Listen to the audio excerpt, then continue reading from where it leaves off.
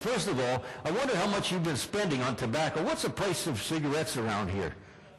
About $10? So let's, some place at 13 in Canada. So anyway, $10 a pack.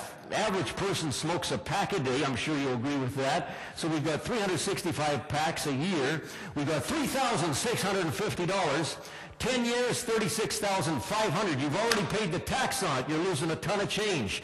Now we get two people smoking, 10 years, that's $73,000, a lot of money. Who cares about a recession? You're going to have lots of money in your pocket when you quit smoking tonight. And if that is a motivator for you, I'm happy for you. It doesn't have to be health. You don't have to say, I want to improve my health. A lot of people want to improve their health, but they don't do anything about it.